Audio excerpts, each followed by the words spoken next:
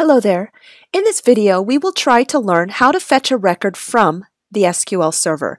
Now, this is a blank workbook. Nothing is there. Now, we want to fetch a record from the SQL Server in this sheet.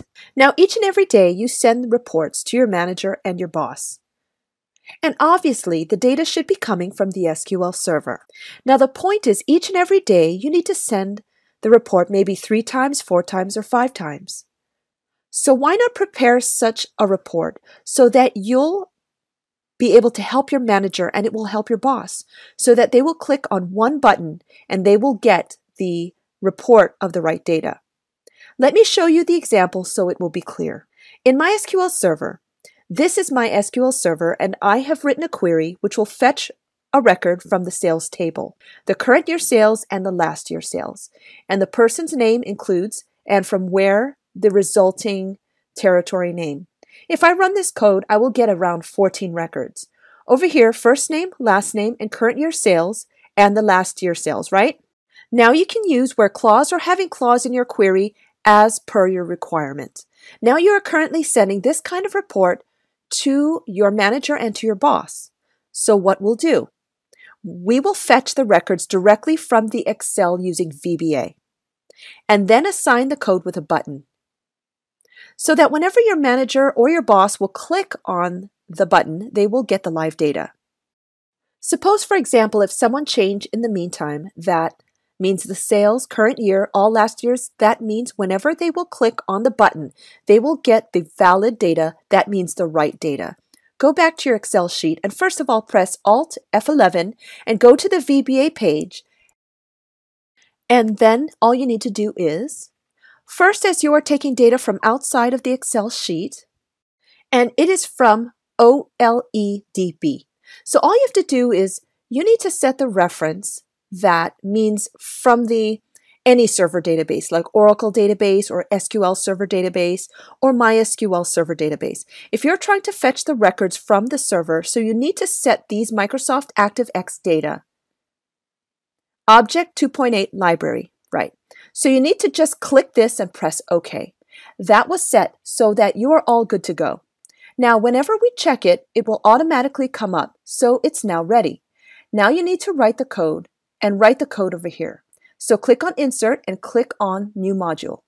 Now, Option Explicitly, I'm removing this for the time being. So in Subject, I'm giving the data taken from SQL Server. And here I'm ready to fetch the record from the SQL Server. And we also set the reference from over where? From reference and then Microsoft ActiveX object data. 2.8 library. And this is the main important thing. And if you don't select this, your query will not run and it will give you an error. So before you're taking any kind of records from the SQL Server or Oracle database or MySQL, you need to set this reference. Now click on OK. Now we will write our code over here, and then I will explain to you the code line by line. So that detail helps you understand what the code is all about. I have the code. Let me copy the code and let me paste it over here. Now I've copied the code and pasted it in the VBA window. Now go on right now. I've declared a connection. I've also declared a record set also. I have declared the field also. This field means the field you are pulling up in your SQL syntax. And I've declared the syntax, what will be MySQL syntax, and then select Start from this table. Select this from this table. I have declared a row, that means from which row the record set will be pasted, and which column the record set out will be pasted. And this workbook reference, WS, this workbook in this workbook. And then application.screenUpdating equal to false means what is happening in the background. Don't change it. Let the focus on the scene, what is happening in the background. Don't know the user. And then I have set the connection, new ADODB connection, then new ADOB record set. Record set means the data wherever the data is coming from, SQL Server, data is stored in this record set. And then I have declared a syntax, the same syntax I've written over here in my SQL Server. Having select p.firstname, p.lastname, then inner join to get the result of this query. Let me run this query, and we will get the results as there are almost 14 results. Coming, then we will say it is coming, and then same result, I want this in my Excel sheet using the VBA. So I've written the same syntax over here. Select P dot first name, last name, and then space and underscore helps you to write the code in multiple lines. Basically, if you want to write the code in a single line, then you can remove this, and within the double quote, you can write your entire tool as work. But then what will happen? Now you need to scroll this type of so that you can see the entire code. I think this is the list of them. If you have the long syntax, then this and then space, underscore, and the right, and then cut it down in a small piece so that it looks good. And also at the same time, it will help you give up the code. That means where the actual column name is not matching or something. Then you can declare the connection string. That means which connection. Your driver is SQL Server, your server name is HP. That means my server name. Authenticated user means it is window authentication. I have the permission in my SQL Server Windows authentication, and it database equals AdventureWorks 2008 R2. It's a sample database from Microsoft. So you can change your server name, and if you don't know the server name, you can go back to your SQL Server and just write it down, select @server name, then you will get the server name from here. What is the SQL Server name? Actually, currently, it is that you are using. That means HP. I have used the same name over here, okay, an authenticated user. But if you don't have the permission for the authenticated user, that means authenticated permission or user permission. Then you need to provide the username and password. And how will you give the username and password? Right. So I've already created the syntax for you. The server name, your server name. UID means username, and PWD means password. And database means your database. Then I have connection timeout 30 seconds. That means if your SQL Server is currently not running, it will look for 30 seconds. And if it's not running, then we will get a message for up to 30 seconds. And if it is running, then connection will open. Then open the SQL syntax, what you have written earlier. And then if no records is coming up, then means from your query 0, record is coming up. Then it will say no matching records found. Then the connection will be closed, and record set will be closed, connection will be closed, and it exits the procedure. But if the record set is found, then it will start with row 5, column number 1, and then there is a row, and until the last row, it will paste it. It will look through the entire record set, right? And the connection will be closed, and the record set will be closed. Now we're all ready to go. Now let me check whether if the code is running perfectly or not. Now in this C, row number 5, I've declared from row number 5 and column number 1, that means column A, the record set will be coming over here. Now go back to the server and run this code. The first name is coming up. David Campbell from Northwest and current year. Sales 1573012.98383 and the last year's sales. Right, so we want the same result over here also. Let me run. Now go back to your sheet. Same name is coming over here. You can see and you can adjust all. Whatever you can do is, now your code is working perfectly. Now all you need to do is you can set the button over here and assign this code with this button so that every time we click on the button, you will get the result. Right. Hello there.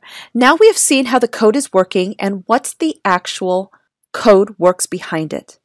The data is coming from SQL Server, and we will create a new button and assign the code with this button. So that next time, once we'll click on this button, and it will populate the result in the Excel sheet. And the data will be coming from the SQL Server. Right.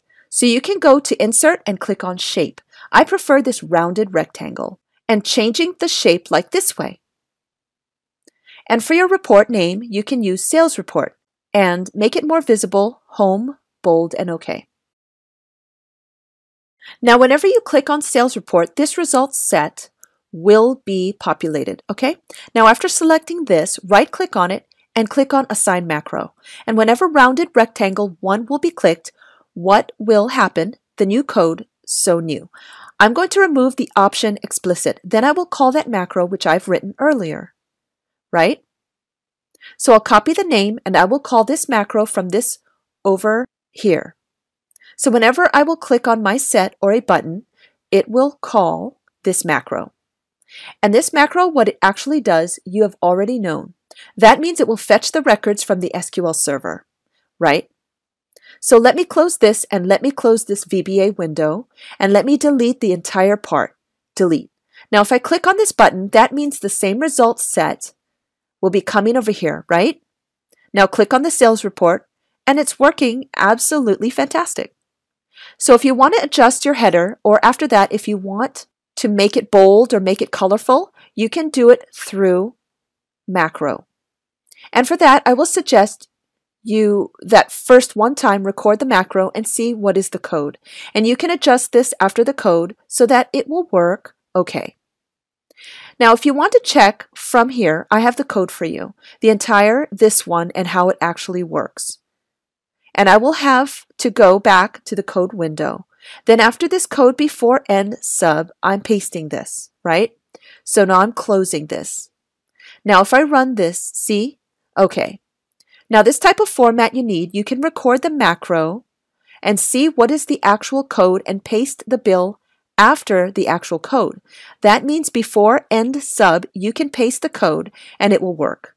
So I think you have enjoyed the video and more videos incoming in our blogs. And please go through our blogs and give us your valuable feedback. Let us know also if you have any problems to work with anywhere in the code, and we have always ready to help you out. And thank you very much for watching this video, and more are coming soon.